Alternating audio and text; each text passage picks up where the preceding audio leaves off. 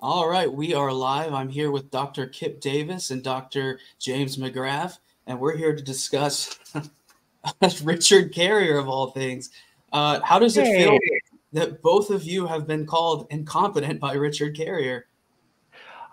I'm told I should wear it like a badge of honor. One of my blog readers gave me a supercut of how they did this for me. I posted it on my blog, but they sent it to me, and I asked for permission to share it. They just basically made a compilation of the insults that he lobs at anyone. And I actually used that in one of my videos. Yeah, I mean the nicest thing he ever says about someone is that they just haven't read his work, right? It's like if they disagree with him. But you can't be competent and read his work and disagree, apparently. That's going to be the first question I ask. Have you read his work? I have. Do you want me to put... I'm pretty sure that if I put my hand on a Bible and swore... I mean, although that would show my... That wouldn't count, would it? New Testament literacy, right? If I was willing to do that. But, I'm also not sure it would carry any weight with him anyway. But, and I've never been a Boy Scout. Otherwise, I could do, like, Scout's honor. I will do it with the Vulcan salute. People who know me will know that that's about as high of a, a high endorsement. Recently that you and I are Christian apologists, so we're here to try to get Kipp in the fold. So not this time, but I have surprisingly also been called a Christian apologist, and only on the basis of my opinion on this issue, which I guess tracks.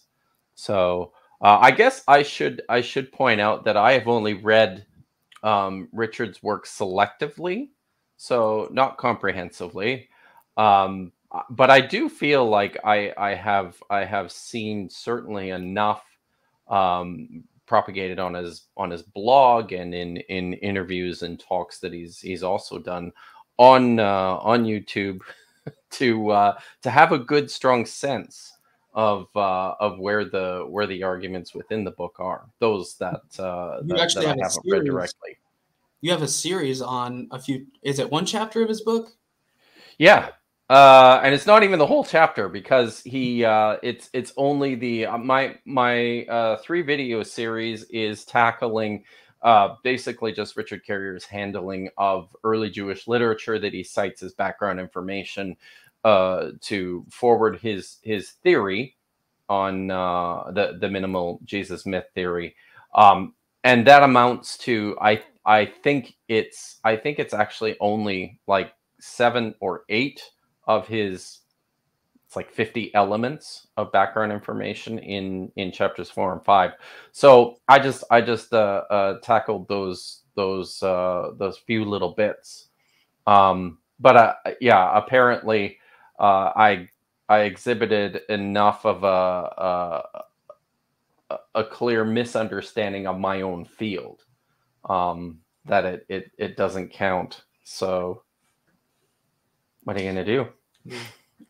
That seems to be what we're going to be talking about today. It seems like a lot of scholars evidently are just not checking their claims that they're making. So you've both had a chance to see this blog. What are your initial thoughts on what he argues in this blog? Well, just to follow Kipp's testimony about his prior engagement, I spent a lot of time engaging with this subject. I found what's interesting is I thought Carrier was insightful and persuasive back when he was a historicist, right? He raised some interesting points about the resurrection narratives, how they might have come about, from a purely secular perspective, and I thought it was fascinating and bizarre that he then went and said, oh well, actually, all that needs to be tossed out because now I'm going to say that there was no historical Jesus, who is a kind of a linchpin in this process of then the what happens with the tomb and everything else. So, but I've been blogging about this subject for quite a long time. I will confess that I got bored not of reading. I mean, I did get bored of reading it too, but of blogging about Earl Doherty's huge tome. But I did write a review of Proving History, and then wrote 3 review articles for Bible and Interpretation about on the historicity of Jesus. And so it's, I am very much of the view that mythicism doesn't take evidence and arguments seriously and deal with them fairly. And this seems like a good example, right? It's like, okay, I have one blog post and 3 articles for this online periodical, and you can judge for yourself whether this evidence suggests that I have read these books or not. Yeah. Do I disagree with them? Yes. Do I come to this hoping to disagree with them? I would emphasize no, right? I mean, if I could make a strong case for this, right? A mythical Jesus is no harder for someone to reconcile with some version of the Christian faith than a Jesus who expected the end of the world within the lifetime of his hearers and was wrong about it, right? So it's not as though, conclusions that I have are really conducive to Christian faith, whereas going in this direction, that would be, somehow, a step too far. And if I could make that persuasive case, I would probably, I think I could probably get a 6-figure book deal, right? And, go and make some more money from the book tours and all the other things, the interviews, and apparently I'm passing all that up. But as somebody who's, maybe I'm just incompetent as a moneymaker as well as incompetent in my field. It is a possible explanation. I'm not sure it's the most persuasive one. So I did want to comment on that real quick, because he focuses this blog on this second group that he talks about of scholars who don't check their sources, apparently. But he also references in the introduction that a lot of scholars that are Christians affirm the historicity of Jesus simply because they're Christians, and seems to be like the insinuation is that you can't trust Christian scholars. And I've seen Godless Engineer, who's one of his disciples, say this constantly, that you can't trust Christian scholars. They sign statements of faith and all this sorts of thing. But what I find interesting about that is you have Richard Carrier, who's this anti-theistic counter-apologist who argues against the Christian faith. And supposedly he's not biased, but these Christian scholars are biased, and you can't trust them. And so you mentioned this mythical Christ wouldn't shake your faith. And what I find interesting is you have progressive Christians that deny the bodily resurrection of Jesus. They deny the virgin birth. Why would it be a problem to go a step further and deny that Jesus was a historical person? You know what I mean? So I don't understand the poisoning of the well of, well, they're Christians, so you can't trust them. He goes even a step further than that too. In what I've seen, you can't trust anyone within the field because we've all been trained by Christian scholars as well. Even Jewish scholars who work in Second Temple Judaism, Roman antiquity, and the New Testament have apparently been trained by Christians and have had their minds poisoned towards affirming this idea through nothing more than simple loyalty to the guild, which really is silly. And I think what it does, maybe as much as anything else, is it betrays an astonishing lack of awareness and familiarity with even how the guild works. Those of us within it, I've often said, those of us within biblical scholarship often will look at things that Carrier and other mythicists say and claim about the field of biblical scholarship and go, oh, like, that just looks nothing like my experience working with other scholars. Yeah, I mean, I think that was one of the things that really jumped out at me in this particular blog post that you wanted us to talk about, was that he provides this really wonderful example of the fact that he is either not capable of reasoning logically or is dishonest, right? He says that for somebody who is a person of faith to entertain the possibility that Jesus didn't exist, he said they must first admit their religion is false. And that's just bizarre, right? They must entertain the possibility. They must be open to the possibility that religion is false. You don't have to start by determining your religion is false, and only then can you accurately And he is, I mean, it's no different with the ardent mythicist, right? Whose beliefs are reinforced by a community that affirms. I mean, his genius is being affirmed by all of his fans. And it's hard to consider the possibility that one might be wrong in that, with that level of pandering that he receives. And so, yeah, I mean, it's part and parcel of scholarship for those of us who at least try to do it honestly and do it well, that we have to be open to the possibility that we're wrong. And I do often think I'm right about things, right? I try to feel like I'm right about things and reassure myself that I have some basis for my conclusions before I publish them. But my whole life of encounter with scholarship from the very beginning has involved me realizing the things I thought I was wrong about, and at the very least building on and going beyond and tweaking things that I've thought. And that's why we participate in the guild. It's not because any of us can reach all the right conclusions on our own, because we're infallible, we are geniuses, or whatever. It's because together, we're all trying out new ideas and shooting down each other's ideas and critiquing each other's ideas. And collectively, this process is still fallible, but is more likely to get closer to the truth than any one of us could working on our own. And so let me pull up the blog real quick. Share screen.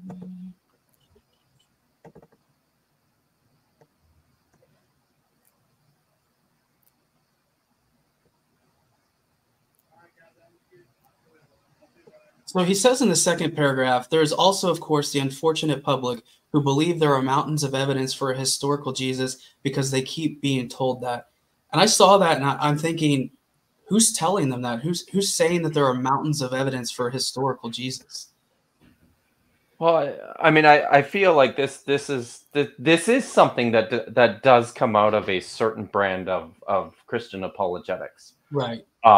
But I mean, if you pay enough attention to figures like Josh McDowell or Lee Strobel or J. Warner Wallace or some of these characters who aren't scholars, then yes, you'll hear about these mountains of evidence. But when you delve into actual scholarship, I think scholars who work in the field will agree that the evidence for an historical Jesus is not especially strong, and it is really problematic, and there's nothing we can do about that.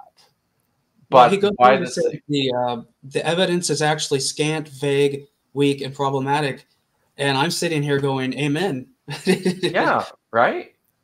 The remarkable thing, though, is that for who scholars have reconstructed Jesus to be, who most scholars tend to think this person was, this apocalyptic preacher out of the northern hinterland of Judah, it is pretty remarkable that we do have what we have concerning his life and his death.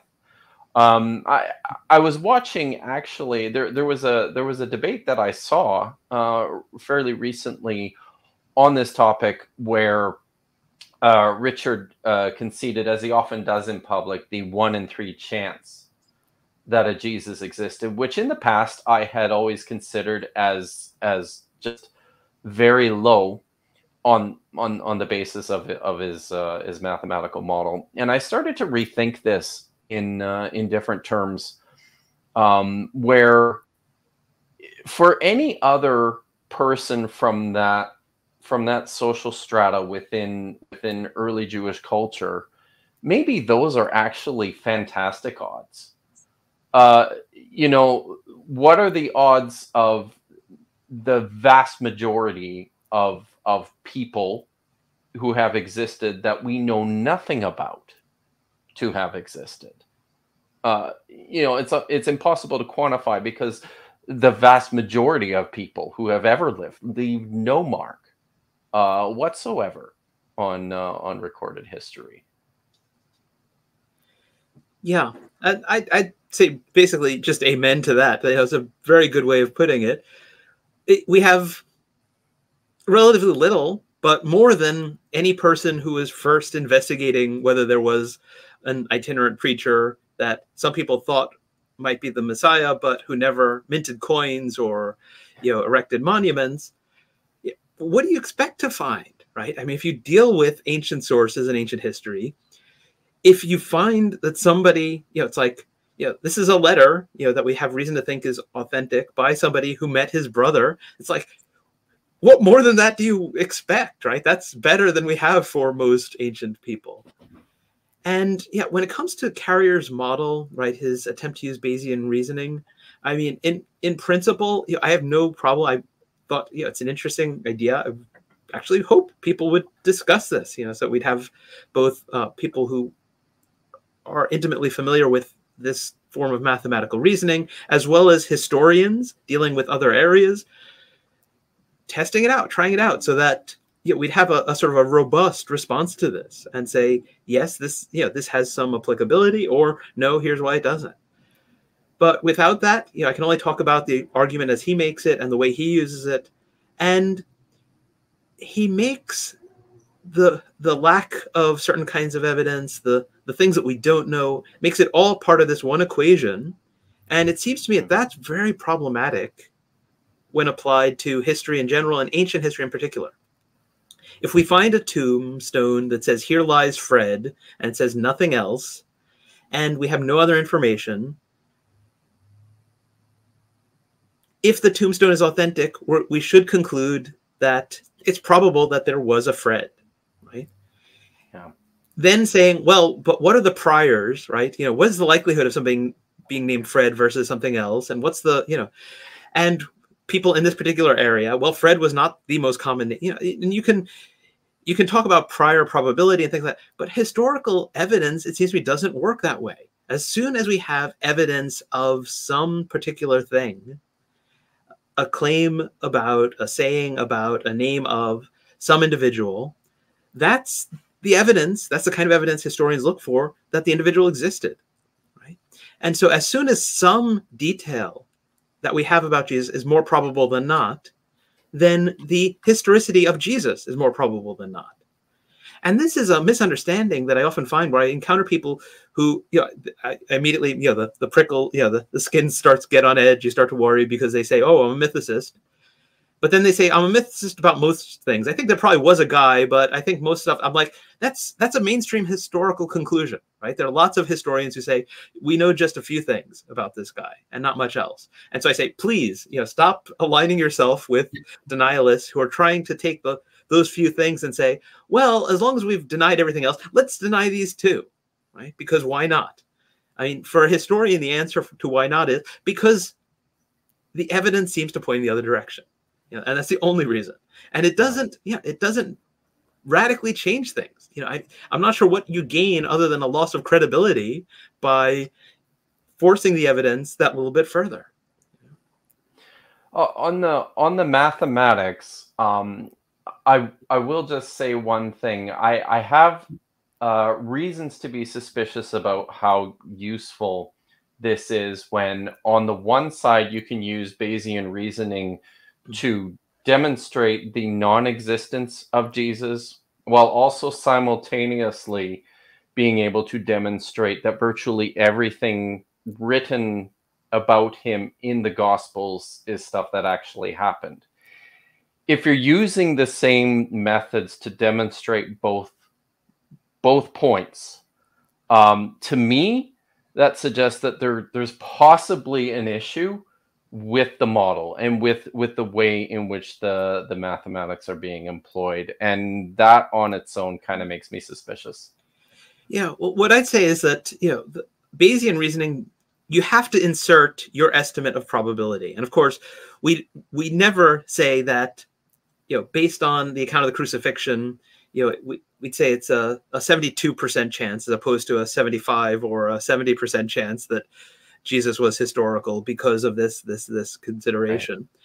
But the attempt to quantify is not necessarily a bad thing. But what this shows is that, as they say, garbage in, garbage out. And not necessarily garbage, but if you're confident, if you have reason to trust the material, then you're going to assign high probabilities. If you have reason to distrust, you're going to assign low probabilities. And so I often poke fun because of what William Lane Craig has done with Bayesian reasoning, and say that using Bayesian reasoning, we can be absolutely confident that there was no historical Jesus and that he rose from the dead. Yeah, that's right. Well, I'm too stupid to understand Bayes, so I'm going to switch gears here. You're not alone. He goes on to say Bart Ehrman, for example, is a hostile. He has repeatedly refused to even read either of the 2 peer-reviewed studies, finding doubt the more credible posture. So he's, of course, talking about his book and Raphael Lataster's book. Let me bring up – stop sharing that. So I actually asked Bart Ehrman this on his blog, and I got a reply. So we're going to pull this up. I'm excited to see this. Can you see it? Yeah. Yep. You might have to squint, but I will read it out loud. I got to find it first. So I asked him about this claim, and he said, yep, I've read Richard's. So I want to stop right there. So Richard claims that Ehrman has repeatedly refused to read his book, but Ehrman goes on to say he can't believe I have read it because I don't find it in the least bit persuasive. And surely if I would have bothered to read it, I would have if I bothered to read it, right? And because I've steadfastly refused to engage with him because he has publicly mocked and demeaned me, and I don't think ridicule is a form of intellectual discourse. I've said that before that I've read it, by the way, so I don't know why he keeps saying that. And then he goes on to say that he skimmed through Lataster's book, but he didn't find it convincing, so he hasn't made it a high priority. So one of the reasons I wanted to ask you up front if you've read Carrier's work is this is a common accusation that he makes that, oh, this scholar or that scholar, they haven't read my book. But, Ehrman's saying here that, yeah, actually I have, and I don't know why he keeps saying that because I've made it clear that I have. Yeah, I mean, ultimately, we live in this era when people go online, Google stuff, and say, I've done research, right? And ultimately, right, those of us who work in academia know that none of us, is going to be an expert on everything, right? All of the possible literature that, and historical questions and archaeological digs and studies that might intersect with the things that each of us individually actually works on. And so we're dependent on other people, right? And we look to the consensus, not because it's foolproof, but because we are forced by virtue of our jobs to disagree with one another, right? The only way to get something in print is to try to say something new. And so we try out new ideas, we explore new possibilities. And most of those, especially when dealing with texts that have been studied for centuries, if not longer, most new ideas, there's a reasonable chance they're going to be incorrect, right?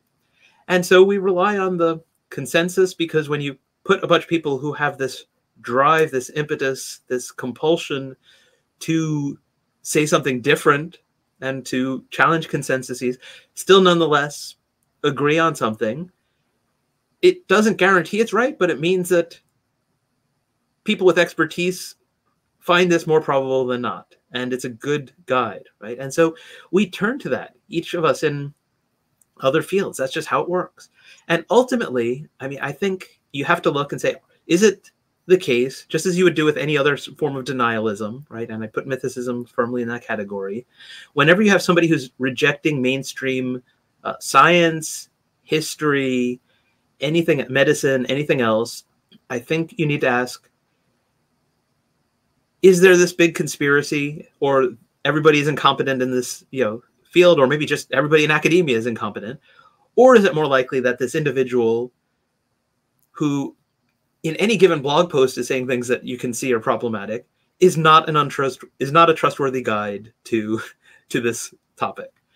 And the fact that, I mean, it could be that Bart Ehrman's lying and I'm lying and Kipp's lying and all of us are lying. And we wrote these things about his book without reading it just because, ultimately, when you have to, force things and you have, it ceases to be believable. I don't know why, why would you pile unbelievable thing on unbelievable thing, untrustworthy scholar on untrustworthy scholar, when it could just be that Richard Carrier is not the genius that he thinks he is, right? It's a much simpler, straightforward explanation that I think fits the evidence.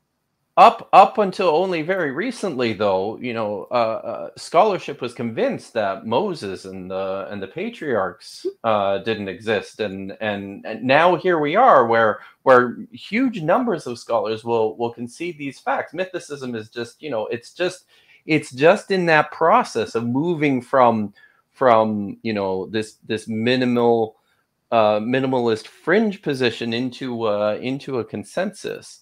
And so I hope everyone recognizes my tongue firmly planted in my cheek here, because this is a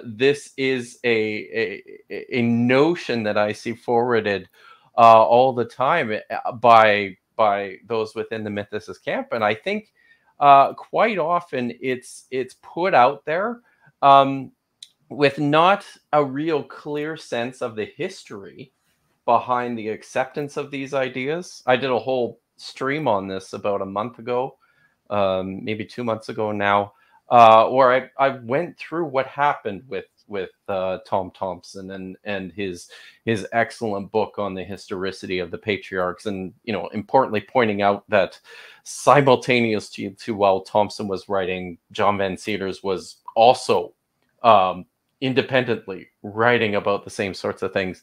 How much of this was more of a critique of archaeological method than specifically making arguments about whether or not the patriarchs actually existed. And Moses gets lumped into this too. And people, I think, when scholars, certainly within, and I deal, this is more of my my wheelhouse here, but when scholars talk about their great uncertainty about the historicity of the Exodus, or this idea that Moses was actually a mythical figure of some sort, I think people have a tendency to misunderstand what we mean by that. So there is wide support. I mean, there are certainly scholars who think that virtually all of this stuff was just made up out of thin air, but there is a wide swath within scholarship who will tell you that yes, there was a guy who led a revolt of some sort out of Egypt, which inspired these traditions. And there's even some, we even have some spotty but legitimate textual data to support that theory. If you read Hosea chapter 12, you can see it in there. There's a fragmentary, highly controversial text that came out of the discoveries at Kintulet Airud, which feature possibly an anonymous figure of this sort who led a slave revolt of some sort. The denial of the historicity of Moses is not the outright rejection of an historical figure. I often feel like this is an important point that needs to be emphasized over and over again. Yeah, I mean, I think the only thing I'd add to that, thank you so much, Kipp, for putting it that way. The only thing I'd add is that in the case of Moses, the patriarchs, in addition to it being that we now lack the confidence that people once had before investigating this, for the most part, right? It's not as though scholarship was, it's historical scholarship, right, is something that has existed in New Testament, Old Testament, early Christianity, ancient Israel, any area since, the Enlightenment, right, in the form in which we now talk about it, and has been in development since then. And it's taken a while for things to be investigated. If we had the kind of gap between our earliest accounts about a historical Jesus and when he was supposed to have lived, then the situation might end up, right, if it turned out to be analogous in other ways, be similar to that of the patriarchs. That is not the case, right? We have, some have tried, maybe I think because they have a sense that this is a problem for mythicism, have tried to, make it so that Paul could be talking, even though he has this apocalyptic fervor about the imminent end, could be talking about somebody who lived who knows when, way backwards, it doesn't fit the evidence. We're dealing with a shorter amount of time in which someone who mentions this, Paul mentions that he had relatives who were in Christ, in other words, part of this Jesus movement before him, right? We have, that's not eyewitness testimonies, though we know Paul actually saw Jesus. We don't know that he didn't, but we don't have any reason to think that he did. But he has connections with people who were there from the beginning of this thing. And again, for somebody who is not the kind of person who would leave tangible evidence in the form of coins that they mint with their name on them, or monuments erected with their, with their image or something like that, this is very good evidence. Can we say we're going to reject this kind of evidence? Sure. But what I'd love to see from ethicists is claiming uncertainty or even skepticism about everything in ancient history that is analogous or worse, right? Because you'd be able to say very, very little. And that's not the case, right? And that's why, when people who are mythicists, sort of proclaim their status as skeptics, I'm like, it's that classic selective skepticism, right? Applied to one person or one tradition or one question, and not applied consistently across the board, and certainly not turned back to examine some of their own assumptions and ways of arguing. All right. So he goes on to say, one can only speculate on Bart Ehrman's reasons: stubbornness, ego, peer pressure, fearing a loss of financial success or social status, family issues, who knows? And I have a video on this called An Unemployed Blogger Talks About Bart's Wife is the name of the video, where he talks about he speculates that the reason that Bart Ehrman kind of poo-poos on the evidence for mythicism is that his wife is a Christian. So I just don't understand, why do you have to speculate on the motives of other scholars on why they affirm certain things? Have you seen any scholars behave like this in other areas? No. No. No, I mean, certainly, I think that the point that you made earlier, which I don't think either Kipp or I touched on directly, that people who work at institutions that are, conservative religious institutions that have a statement of faith that people working there must sign, absolutely, it's appropriate. Scholars often don't even pay that much attention to some of those figures, right? Some of them, despite having a clear axe to grind, a clear bias, do work that's worthy of engagement, and we do so. But some of them were like, this person is not doing research and drawing conclusions. They are looking for arguments to support what they are required by their place of employment to, right? And so it's not that it's implausible that somebody might, either to keep their job or to, be sensitive to what a spouse might find offensive, might refrain from arguing certain things. Once you have Bart Ehrman drawing the conclusions that he does, it seems to me that, it doesn't seem to me, if nothing that he's published thus far about the Bible or about religion is going too far with his wife, then I think his wife is perfectly okay with the fact that they don't see eye to eye on things, right? And some of us are honest and have lively, loving conversations with a spouse who disagrees with and doesn't see things the same way, and if Richard Carrier has never had a close enough relationship with someone that he could disagree with and still remain friends with, that just seems to confirm what we've gotten to know about Richard Carrier. But it's not true of everyone in the world, right? And so I think looking at those kinds of considerations is not inherently inappropriate. But once again, we see that Bart Ehrman is being honest, is being critical about things. If anything, I think sometimes he doesn't go far enough, but that's true of lots of people, right? And you don't need to appeal to a spouse's influence in order to explain that. And it's astonishing that he does not even entertain, which to my way of thinking is absolutely, on the face of it, the most likely reason, in that Bart Ehrman is just not convinced. So I have ideas. I have published arguments about things that not everyone agrees with. For just as an example, for going on 10 years now, I have become quite convinced of my interpretation of a set of fragments signed to a really interesting manuscript at Qumran in the Dead Sea Scrolls, 4Q491. This is possibly an early form of the War Scroll. I am absolutely convinced of my interpretation of this, and have worked very hard to convince one of my mentors, Marty Abegg, who has done extensive work in the War Scroll. I have thrown it out there as best as I can, my argument, and he continues to come back to me and say, I just don't buy it.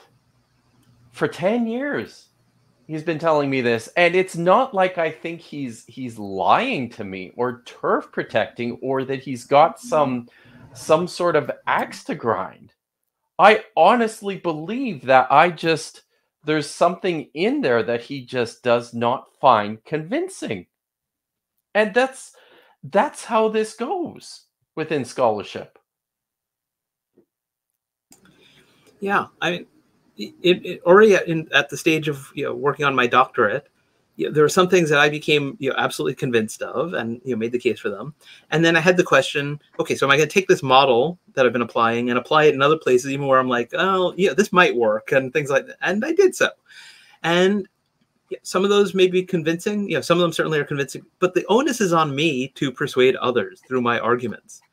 And if I fail to do that, then the answer is to make better arguments. I might, if certain individuals don't accept my arguments, think, well, they might just be too committed to this older view that they hold. But ultimately, the onus is still on me to persuade them, right? And if it turns out that there's a sea change later on, right, as paradigm shifts often happen, right, one generation passes away and a new one views things differently, that could happen. But it's as problematic when mythicists say, well, it's going to change. You just wait and see, right? That's like the anti-evolutionists who say, yeah, evolution is a theory in crisis. Just you wait. All the biologists are going to change their view. It's changing any day now. Just keep waiting. It's never valid to say, well, because people have changed their mind in the past, therefore, we should assume that this will be the consensus at some point, right? Doesn't always happen. So he goes on to say, he's talking about hostile critics, which he would include both of you in that group. The only thing they manifestly share in common is the singular result. They have convinced themselves they don't need to check anything. So Kipp, we mentioned that you have a series of videos on that chapter in his book. Did you check anything? Yes. And fairly carefully, I might add. I went through, extensively the footnotes that I checked virtually every secondary source that he cited that I had access to. I didn't have access to everything that he cites. And one of the things that I have noticed, and I've pointed this out publicly before too, is I don't think this is so much an issue with scholars failing to check or to confirm their own ideas, so much as I think many times carriers' tendency to read some of the background literature on this, the secondary source work, can be poor or just outright misleading. He continues to promote this idea on the basis of something he read in a popular book written by Daniel Boyarin with regards to the early Jewish background of the suffering servant as a messianic figure in pre-Christian Judaism, and in my opinion, and in the opinion of a number of other people who have confronted him on this point, he's either not carefully enough reading what Boyarin is trying to say, which is more to do with the fact that we shouldn't be surprised that people came to apply texts like Isaiah 53 to the Christian movement. He's not being careful enough in his evaluation of that, to the point that he has a tendency to misrepresent the position, which is not, and it's still not even a widely held idea, I don't think, on the basis of my reading of the field. You know, that there even was a very strong promotion of ideas like this with regards to texts like Isaiah 53. So quite often, I am puzzled and I am skeptical of the way in which Carrier will read the secondary literature. Lots of times I've noticed as well, he'll depend on what I would consider outdated information, and this is not like so. And this is part of the problem of when you delve into a field that you don't know really well.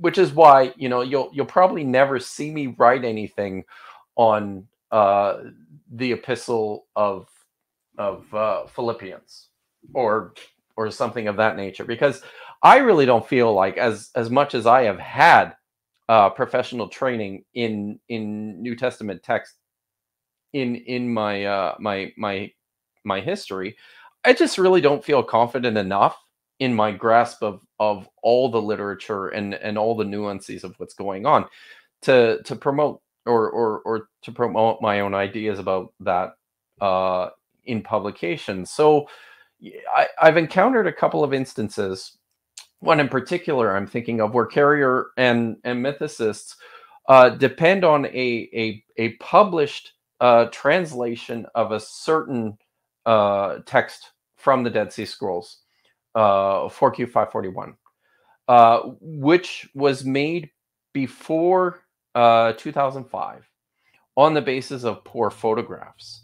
And in more recent scholarship, now, I mean, we now have available to us these very high quality digital images of all the fragments. I mean, it's readily apparent that there are several places within this fragment that have been mistranscribed and as a result mistranslated. And they're significant enough to affect the entire meaning of the entire text. And this is the sort of stuff that hasn't been widely published to this point. It probably should be. But it's the sort of thing that, unless you're right within the guild and unless you know how to effectively use all the tools, you're going to be putting yourself at a disadvantage. And that's where I feel like very often Richard's work will fall short, because he's already at a disadvantage in his inability to read all the languages or to carefully enough navigate the literature. I mean, I don't doubt he's doing his best, but it remains a problem. Anything to add to that, James? Yeah, I mean, I found the whole blog post was strange, although not in ways that were surprising, you know, for anybody who's read things Carrier has written before. But, you know, he does this thing where he just extends his verbiage at great lengths, and yet, yeah, it's as though, I think, as with the attempt to bring in, Bayes' theorem and put numbers on things, I think it's the hope that the verbiage or the intimidation that some people feel when they see math, and symbolic logic and things, will keep people from looking closely at the details, right? Which is ironic in a post that's about whether people are checking things, right? I mean, it's common in mythicism, just to use one example. I'm happy to look at as many of them as you care to, but Paul doesn't claim that he knew nothing, got no information about Jesus from anywhere, right? I mean, the very fact that he says that, he has relatives who were in Christ before him, that he persecuted this group, right? He may have had wrong information, right? Oftentimes we oppose a group that we have a negative, unfairly negative impression of, but he knows something, right? What he says emphatically is that his gospel, right, the message that he proclaims, the core of it, is not something that he depends on other apostles for, right? He also says emphatically, right, emphasizing his agreement with the others, right, in 1 Corinthians 15:11, right, he says, whether it's they or I that preach, this is what we preach, and this is what you believed, right? So this core of information, right? And I've sometimes said, you know, sort of, again, very tongue-in-cheek to mythicists, if you want to believe that Paul received divine revelation so that he, without consulting any other human being, you know, ended up believing and proclaiming the exact same things as they did, you're free to do that. As a historian, you cannot posit that kind of miracle, right? We have to go for a more natural explanation that Paul got information from other people. And some of the way he talks about meeting with James, with Peter, as well as the hints that he had relatives and others that he opposed and now no longer does so, suggests that there is a straightforward historical explanation that is compatible with what Paul actually says.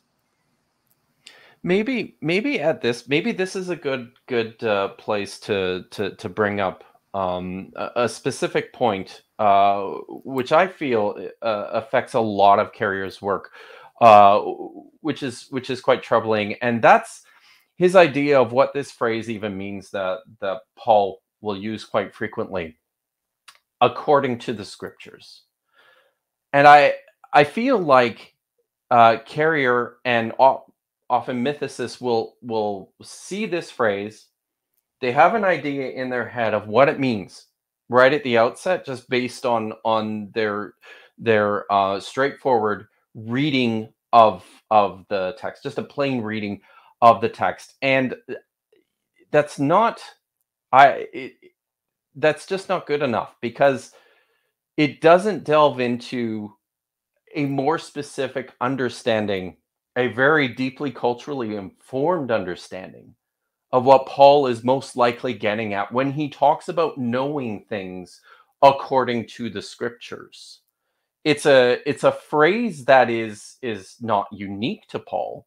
It's something that he's inherited. It occurs a couple of times even in the Old Testament. In particular, in the book of Chronicles, the writer talks about knowing things according to the law. It's used with great frequency, this particular phrase, as well as analogous phrases to it, within and throughout the Dead Sea Scrolls, which is really where we should be grounding ourselves in attempting to understand what Paul is what he's getting at when he's using this phrase. Significantly, when the people who wrote the Dead Sea Scrolls talk about knowing things from Scripture, they're talking about the ways in which the Old Testament or their Hebrew scriptures came to confirm for them the validity and the special meaning of things that actually happened, stuff that they were going through. There's a series of texts.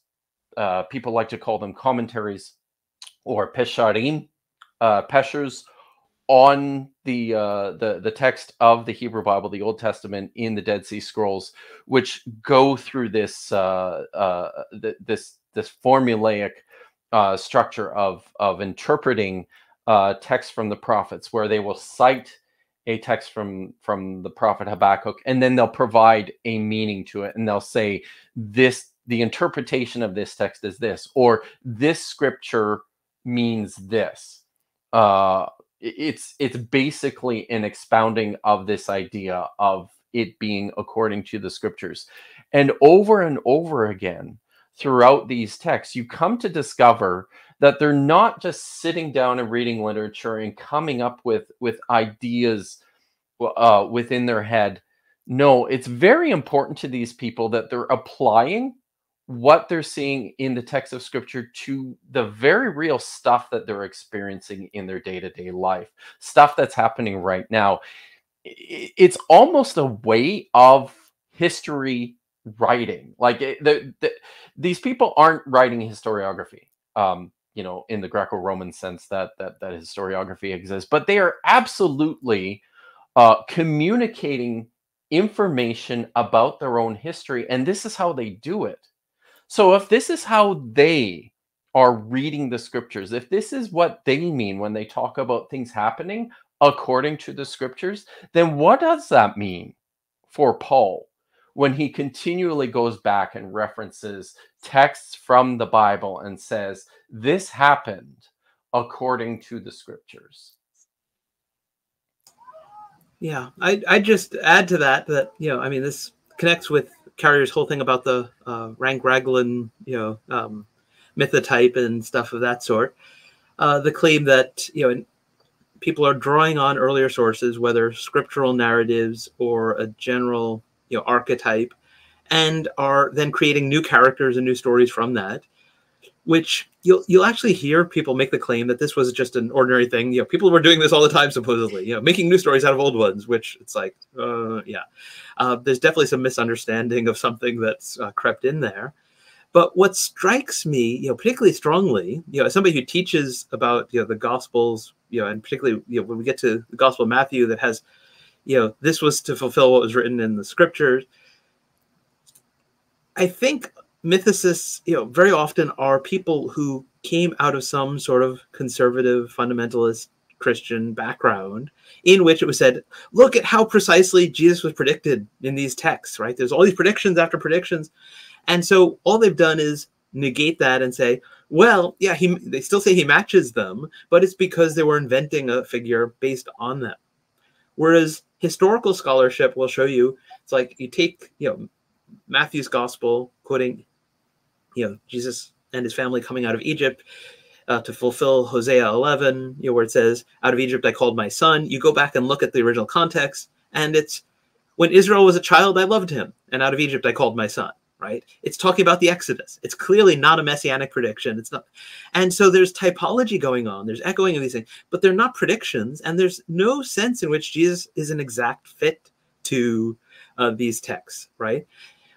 There are probably some, there certainly are some, but that would be true of just about anyone, right? And so it's not saying something, in some cases it was stage managed, right? And you have the gospel author saying, oh, we didn't realize at the time that we were putting him on a donkey and that might be significant. It was, we only realized afterwards, And so, this whole approach, is based on a lack of detailed attention to what these texts say. So again, claiming that there's this close match between Old Testament or Hebrew Bible, or however one wants to put it, prophecy and other kinds of texts, and Jesus. Here too, I would say about mythicists, what Carrier is falsely saying about others, they haven't checked. Okay, so we've already gone 53 minutes, believe it or not. So we can't obviously go over every example, but let's go over just a couple or a few. So the first one he lists is the argument from illiterate fishermen, and he describes it as the disciples can't have constructed this religion out of scripture. They were illiterate fishermen. So can either of you steel man what he's trying to say there? Because I couldn't make heads or tails of what he was saying there, what we were referring to. Of the statement there itself, this statement that disciples can't have constructed the religion out of scripture. They were illiterate fishermen. He doesn't seem to mind naming names in this blog of, this scholar says this scholar says that. He doesn't list the scholar here. So I honestly couldn't make heads or tails of what he was exactly trying to say here and what scholars are saying this. I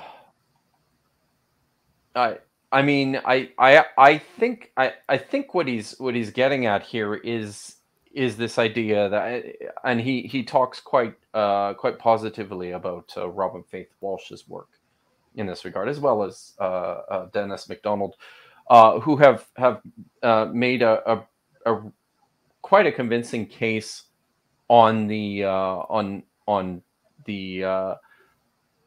nature of the Gospels themselves as higher forms of Greek literature than we at once gave them credit for. Therefore, and it's sort of, I think it's pushing back on this idea that Christianity emerged out of this Galilean backwater. among um, an illiterate class of people. As I understand, I think that's what he's pushing back on, which is a semblance of some of the ways that I think the emergence of Christianity is portrayed. I'm sure James can speak better to that than I can. Yeah, yeah, I stumbled a little bit because you asked to steelman it, and I really can't see how this, I can understand the point, and I think to the extent that there is a point there, it's not a bad one, that there is a widespread perception that these were people who were absolute nobodies, no education, or perhaps, because they would not have had specifically scribal training, right, which was a very specific, professional path, that therefore they were not capable composers of narrative or tellers of stories or poets or anything else, right? And so that is problematic, right? I mean, to the extent that we have some of these people connected with the fishing trade, right, mentions, leaving their father behind with the hired workers, you get the sense that these are people who are involved in the fishing industry. It's not, these are people who are, just barely making ends meet and things like that, right? We have mentions of tax collectors. And so there's, there may be a stereotype of, the country bumpkin, folks, right? It comes from the same, lack of knowledge of context that thinks Nazareth was in the middle of nowhere. It was, certainly not a major hub, but it was walking distance in ancient terms, and in some places today, modern reckoning, from what had until the lifetime of Jesus been the capital of Galilee, right? And so a major city. And so it's a fair point, but I don't see that it in any way helps make the case for mythicism, because people with literary ability, people who are capable of creating impressive narratives, can do so about fictional characters or about real characters. They can do it about real characters in ways that reflect information that's widely known, or they can make up something that we might call historical fiction. And so their literary ability is ultimately a separate matter from the question of whether there was a historical Jesus. Yeah. So I want to jump in here a little bit. It's Jason Rollins said, Robin Faith Walsh has for sure said they were illiterate fishermen, if you want to name. My point wasn't that scholars are saying this, that they're illiterate fishermen. My point was, usually when they bring up the illiteracy of the disciples, aren't they usually talking about whether the disciples could write? Because it seems to me like in this blog, Carrier's talking about whether they could read. So he says, for example, it's not even credible they were fishermen. Paul never mentions it, nor First Clement or Hebrews or any defensible early texts. And then he goes on to say, Paul would have made hay of the fact all over his epistles, because that would mean he alone and not they could read the scriptures, which he attests was absolutely essential to demonstrate faith. Go on. Yeah, no. So this is one of these places where I feel like Carrier has not carefully enough done his homework. And I checked after I read this. I went and looked in his book to see if he has actually consulted any of the far-reaching literacy studies of the period. Catherine Hetcher wrote a monumental book back in 2006. More recently, Mike Wise has written on this, I think in 2019. So there's a lot that he's taking for granted here in terms of, I mean, there's several things going on. What does it mean to be literate versus illiterate within this culture? People could read things and never have any mechanical ability at all, or even conceptual ability at all to actually write or compose literature. That's one of the disconnects. But I think one of the things that gets missed here is just that for the vast majority of people, yes, literacy rates in the area at the period were very low in terms of people's ability to actually read and actually write. But the vast majority of people did not experience or learn scripture by reading it. People were sitting in synagogues and listening to others read these texts all the time. And you know, this is how people came to experience this literature. So even if you couldn't read, that doesn't mean anything with regards to your ability or your effectiveness to take ideas that you've heard in the synagogue and texts that you know about without even necessarily having to be able to read them. You know they're there, and you know, using those to interpret your world around you. And then there's one other thing I want to say here on this point as well. And that is this idea that somehow Paul's social status would have been guaranteed within the church on the basis of his ability to read, even if he was the only one who could do so, is silly. And in fact, I think a strong case can be made that one of the reasons he does emphasize his commitment to what's written in the scriptures, a case could be made that the reason he does so as strenuously as he does is because this wasn't the great flex that he thought it was among the people in the Jerusalem church.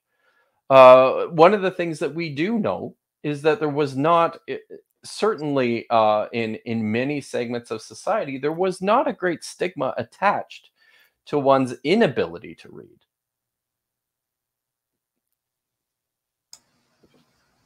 Yeah. You're looking for us to strongman his arguments in limited time, so maybe I'll suggest that I jump to John the Baptist.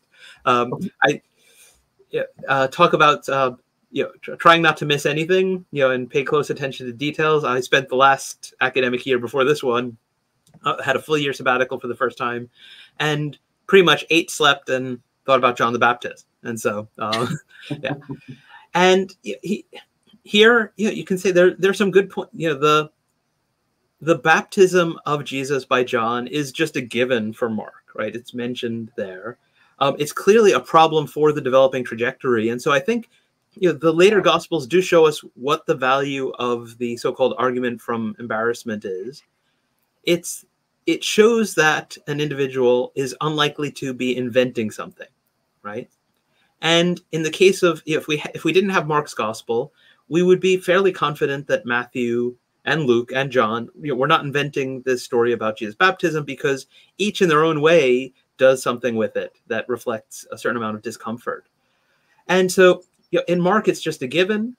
The thing that's there throughout, right? And I mean, you could say the same thing about the story that's often treated as though it's John the Baptist expressing doubt about Jesus. That's only an impression you get once that story is moved into the context of Matthew's Gospel, and or you read it through the lens of the Gospel of John, where John the Baptist recognizes Jesus as the coming one from the outset, right? In the Gospel of Mark, that is not the case. Jesus is baptized. The overall tradition across the Gospels indicates to us that Jesus was part of John's movement, right? Was one of his disciples. And Jesus says, you ask Christians, who's the greatest person who ever lived? They'll be like, Jesus. It's like this Sunday school instinct, that people are trained in. You ask Jesus, and he says, John the Baptist, without question. Among those born of women, there's none greater. And so we have this apparent superiority of John, even in Jesus' own eyes, that the Christian tradition is nonetheless wrestling with. And so things like that are more to the point, I think. Right, there is a role for John the Baptist, in terms of his presence in the gospel tradition, saying something about the likelihood of there being a historical Jesus.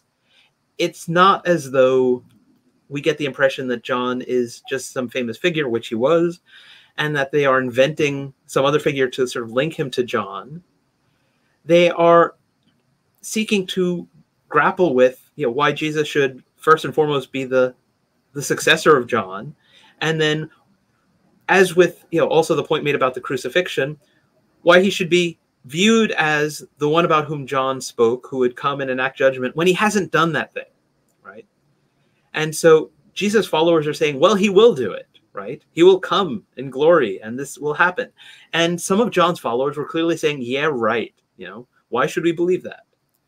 And so it's the hints that we get of arguments that are happening, right? Places where the things that these authors are addressing are not that you wouldn't make up these problems and say, well, hypothetically, you know, so you know, this is they are wrestling with objections that other people have, concerns that other people have, and this comes across clearly in the way that they write. Can we be 100% sure? Mm-hmm. No, but it's more likely than not, right? Because consistently we see people writing in this way when they are addressing claims, when they are trying to engage in, you know, polemics and apologetics and things like that. And so the argument from John the Baptist, as worded, yeah, Carrier has some points, but the overall issue, the overall concern about the relationship between John and Jesus has something. The point about the crucifixion, could there be crucified anointed ones? Yeah, lots of kings and high priests died. You know, that's, you know, if they're saying he's the descendant of David, who is the anointed one, they're saying he is the one who will restore the royal line of David to the throne. For that person to be crucified is a problem, right? This is not an abstract, you know, well, could he be a great person and be crucified? Sure. You know, that was never controversial. It's the specific claim that Christians were making combined with the crucifixion that it's like, if you're going to invent a Messiah, you're going to try and make some money by telling people you have this figure who fulfills prophecy and who is, you know, then you make him a success. You make him fulfill the prophecies and be a better match than they do. And it's clear that they're struggling to get Jesus and scriptures, Jesus and messianic expectations to match up.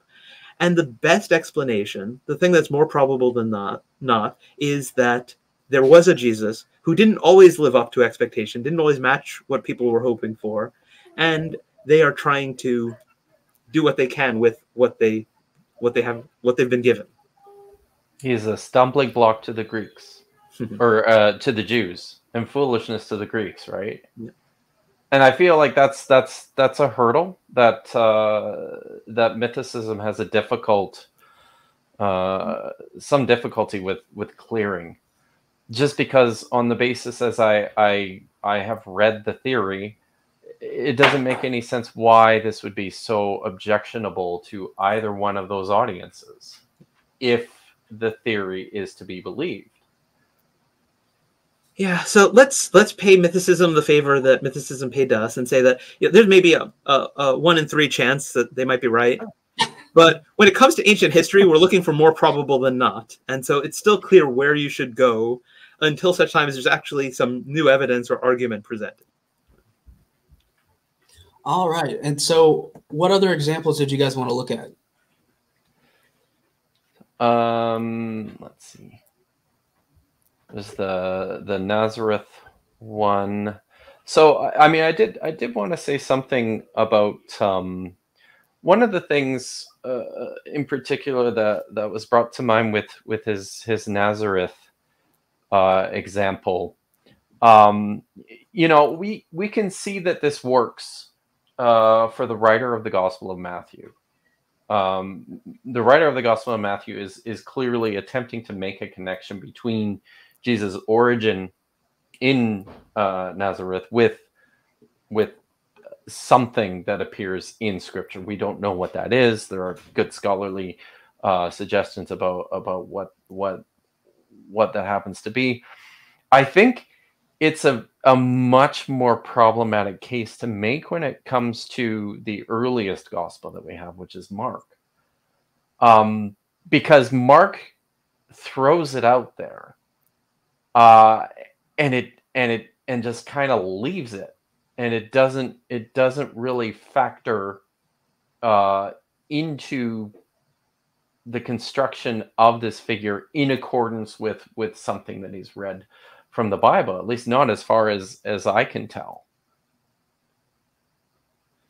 Yeah, I actually have something I wrote. It was basically a conference paper from SBL that I think is in my institutional repository, but it's called something like, intertextuality without an intertext, because Matthew says, this fulfills a prophecy, but we're still looking and we haven't found it, And that in itself suggests that there's something awkward here.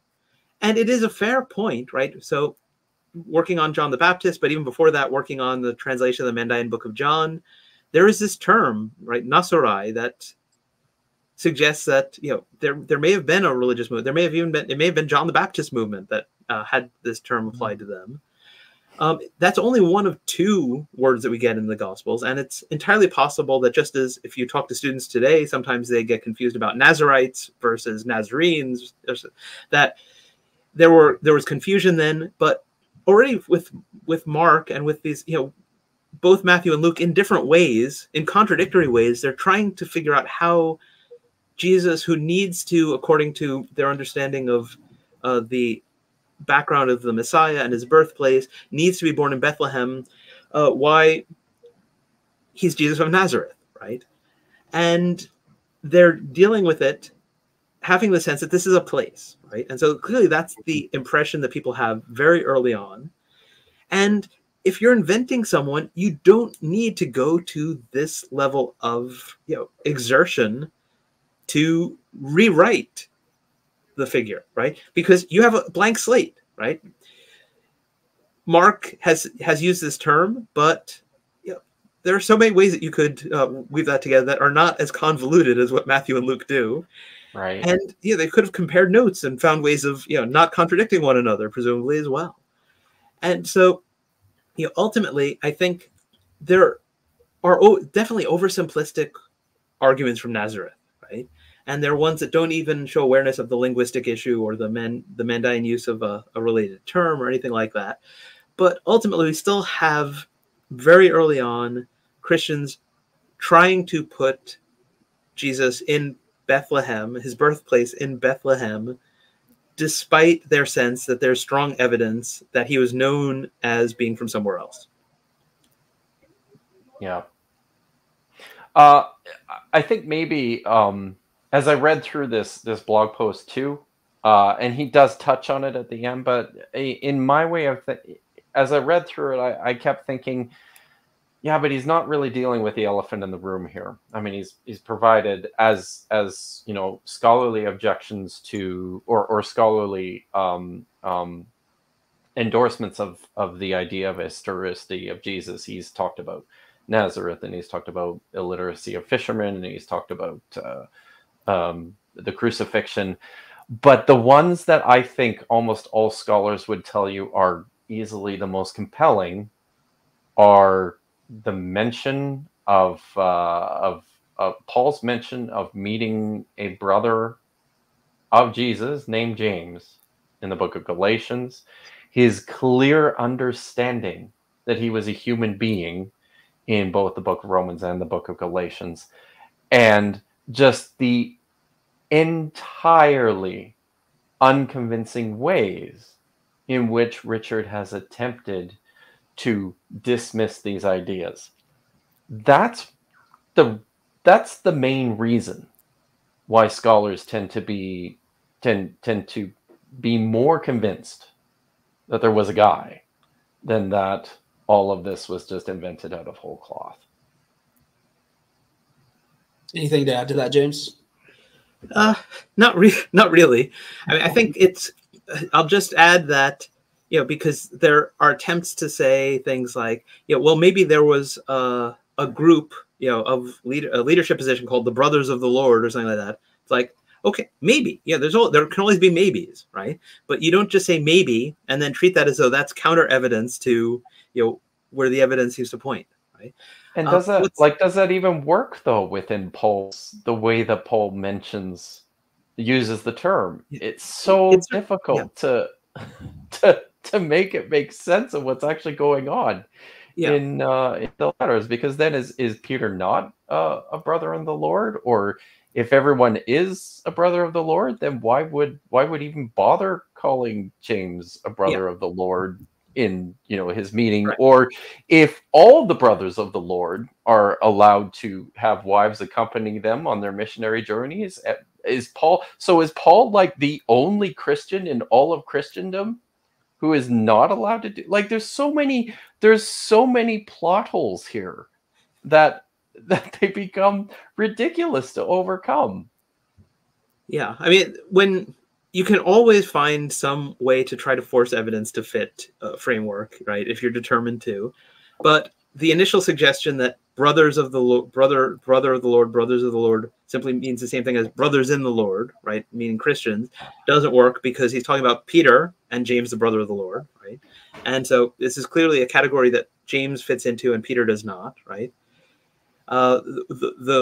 Having a sister wife who accompanies you, again, it's Peter and the brothers of the Lord. So again, Peter is not in that category, which is why some of them have switched to saying, well, it's an elite status of some sort, some, council of whatever, or, some, monastic or, anything, grasping at straws, things that we don't have any evidence for, right, in order to. Yeah. And what really strikes me, and this is, I think, particularly telling, is that I regularly encounter mythicists who will say, well, but look at Acts, right? It doesn't mention that this is, this James is the brother of Jesus. Like, okay, so the Gospels, the amount of time that passes between, Paul and the Gospels, you can't read Paul in light of those things, even when they seem to agree. But you can bring what may be the latest of our, sort of accounts from the New Testament Gospels and say, well, look at what this says. That's evident, right? So they just pick and choose.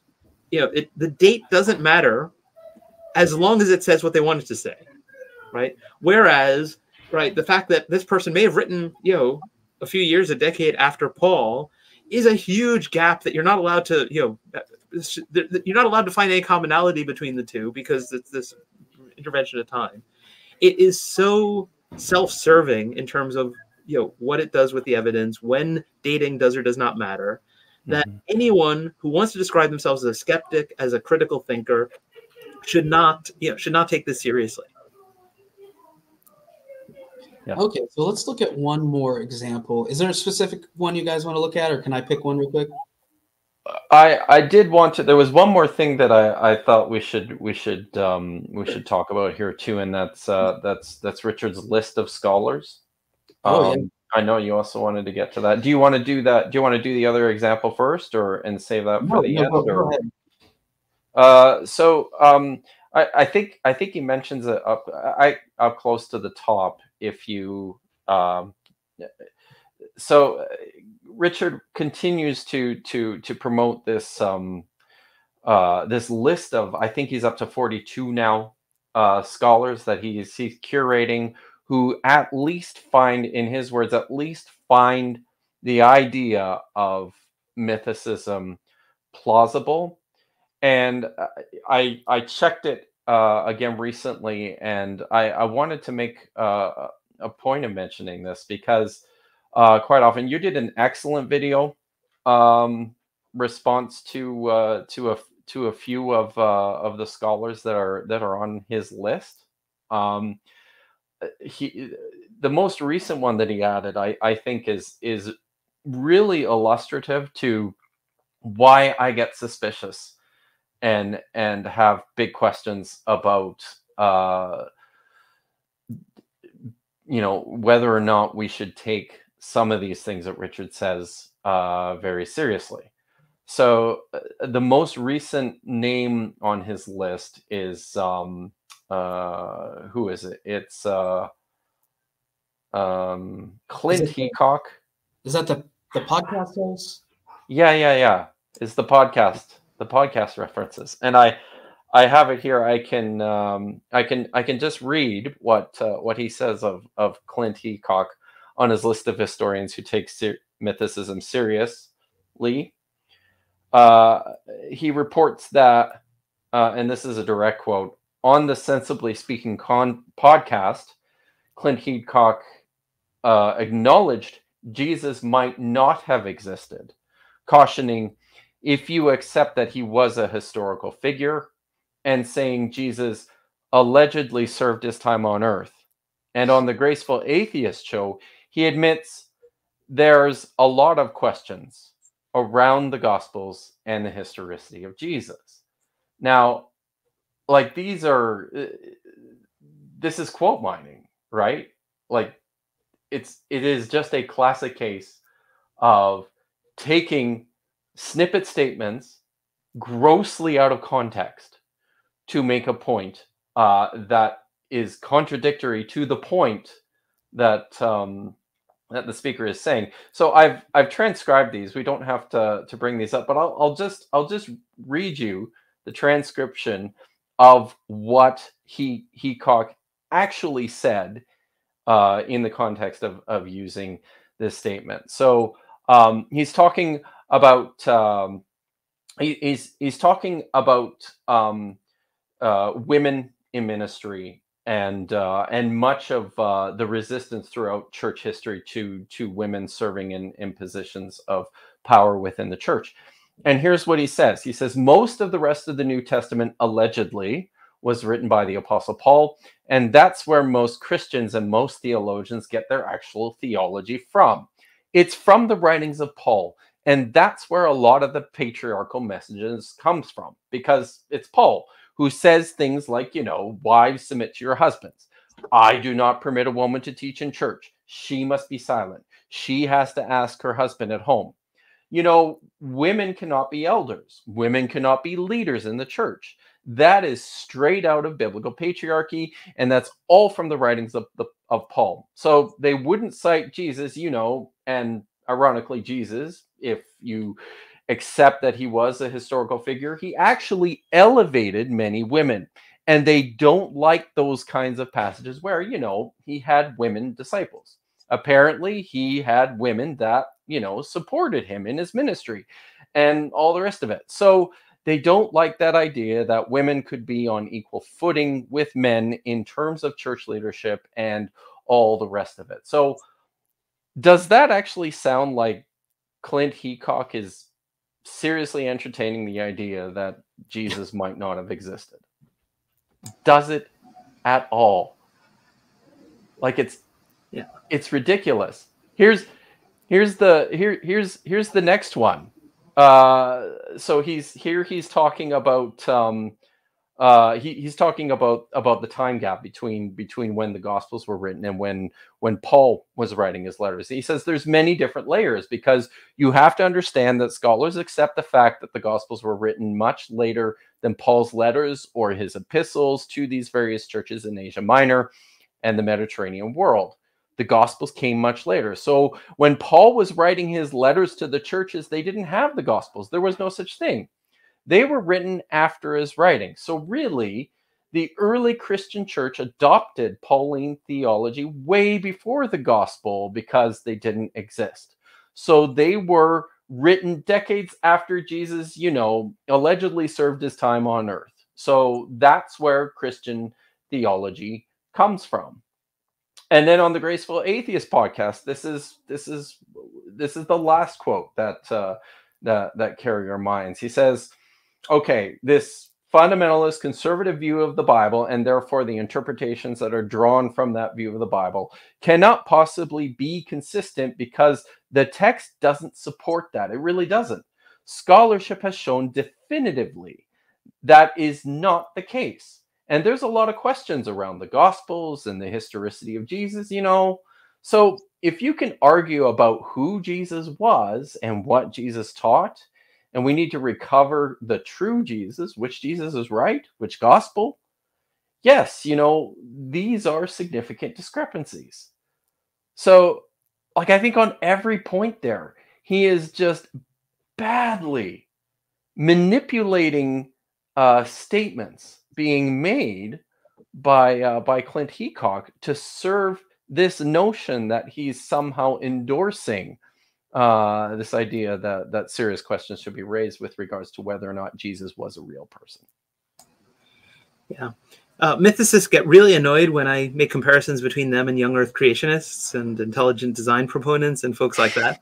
But this is right out of that playbook, right? I mean, just not just in a general terms, but I mean, and not just the quote mining, but putting together a list, right? I mean, I don't know whether most of your viewers know the Descent from Darwinism list, but the Discovery Institute tried to put together a list of people, and it was that same sort of hodgepodge where you had some people who actually had PhDs and positions in relevant fields, and then others who were scientists but from other areas, things like that. And you'll notice that the mythicist list includes, you know, people who do mostly Hebrew Bible, ancient Israel, do other things, you know, not, you know, people who focus on, you know, either Greco-Roman history or early Judaism or specifically historical Jesus.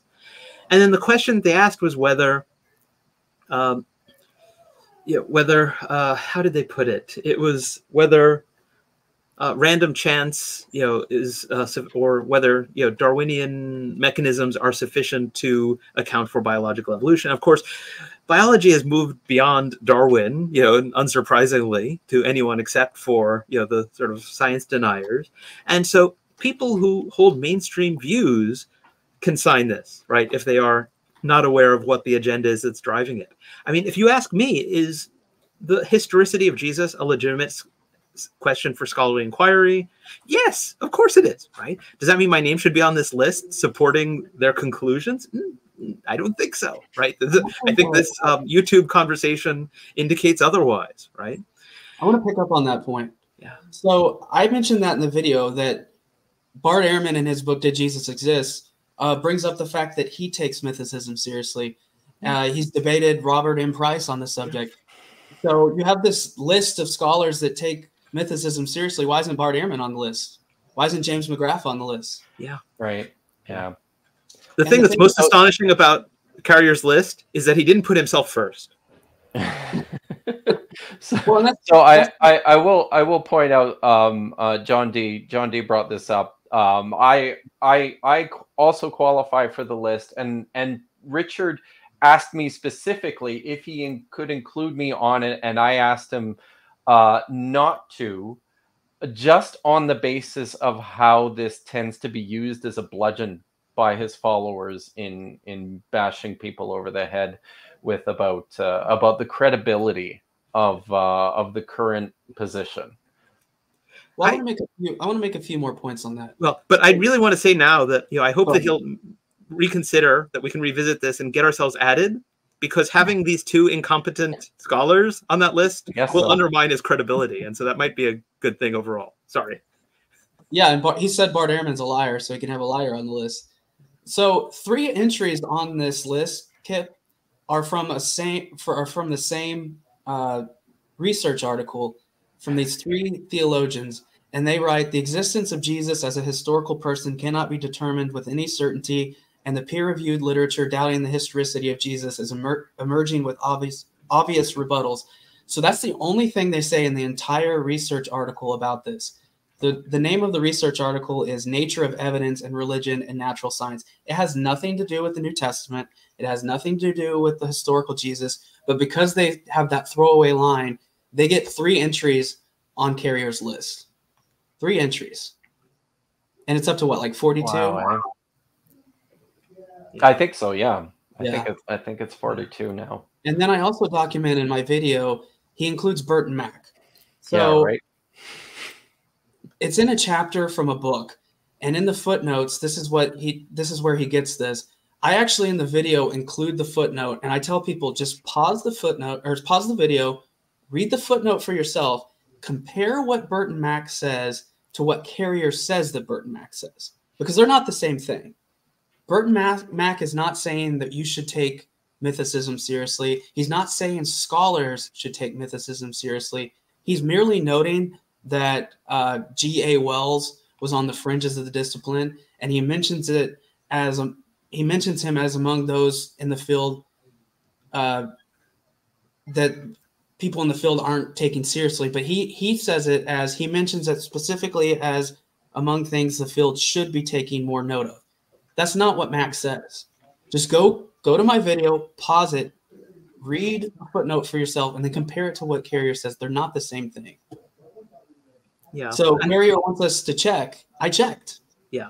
And definitely even the things that he quotes here should make it clear that, you know, this is a list of people, most of whom, you know, are not, you know, a lot of whom are not in the field, but the ones who are in the field say, you know, I mean, say things like, we know nothing about the real man, but I think Right. early material at least suggests there was indeed a Jew called Jesus, right, from whom he suspects some few sayings originated. That's mainstream history. That's not mythicism, right? That's not going and forcing the last few details. Historians vary on lots of topics, right? And sometimes going beyond a certain point in one direction or another shows that you're either not being critical, you're just being credulous and trusting everything that the sources say, or you're being overly skeptical and are determined to cast doubt even when some of the evidence resists that conclusion.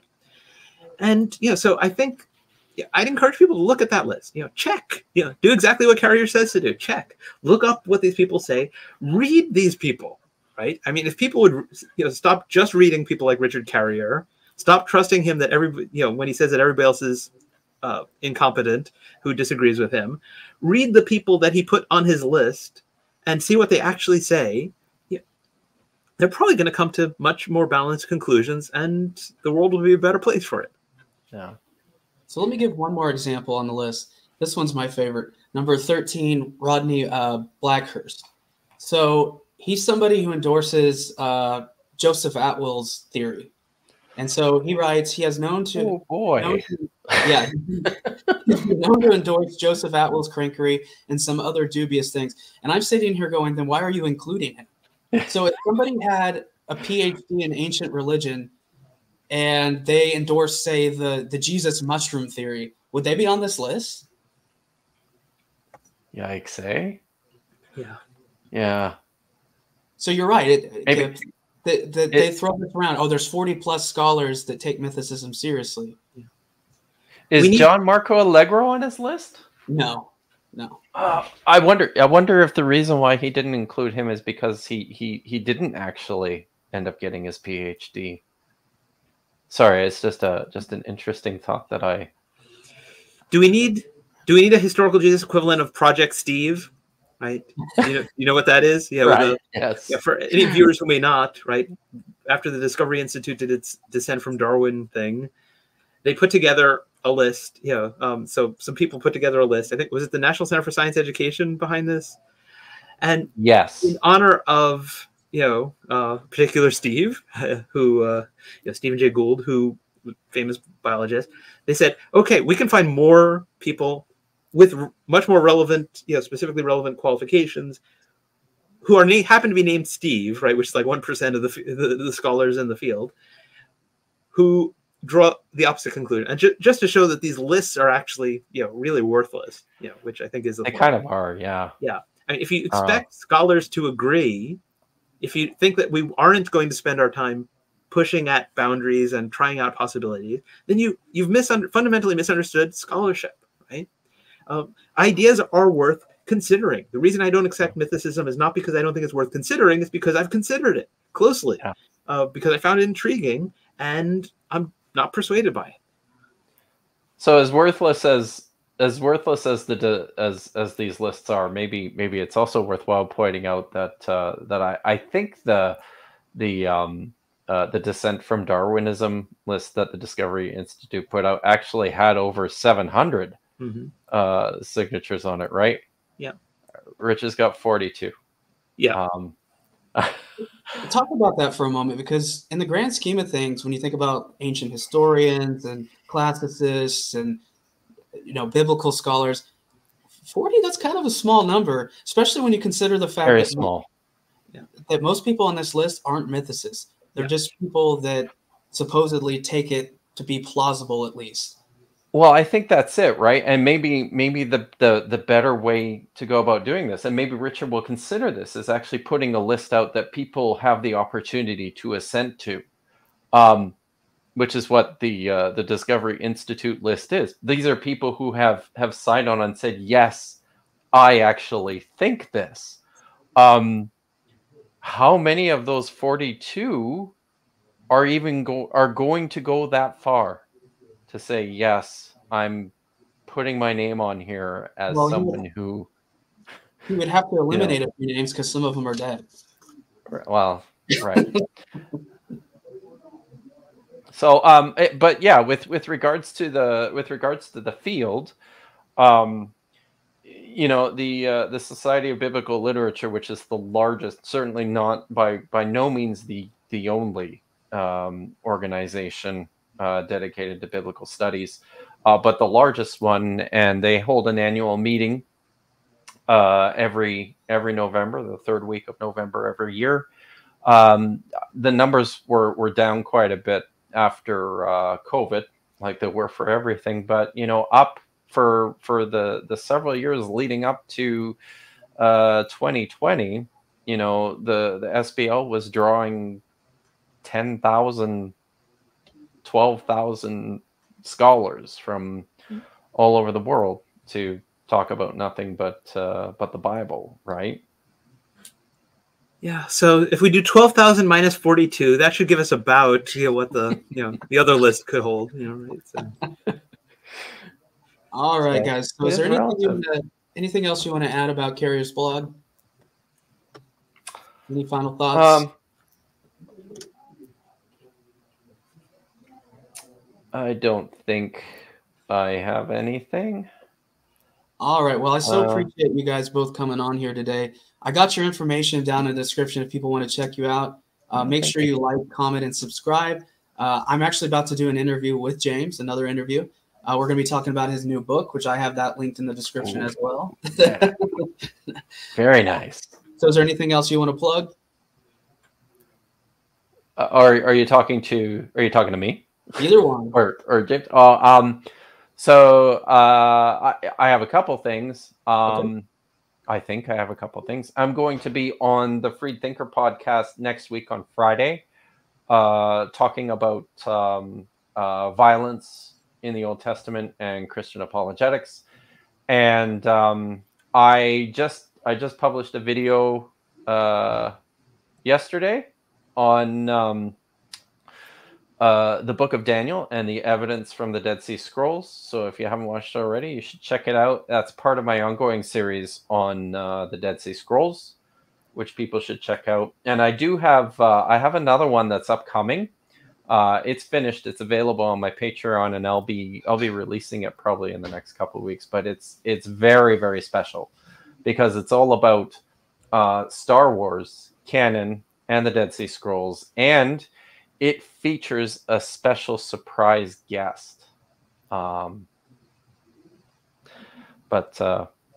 so there's some exciting things happening with yeah, and I have your YouTube channel linked in the description if people want to check out your YouTube channel. James, anything else you want to plug? No, thanks for mentioning the book. And you know, as a Star Wars fan, I'll just say, you know, check out Kipp's thing. Oh, thanks. All right, guys. Well, I appreciate it so much. One last question. Do you guys check? Sorry, I missed it. Do we what? Do you check? Do you check? I try to. I try to double check everything. All right. Thanks, guys. I appreciate it. Have a good day. All right.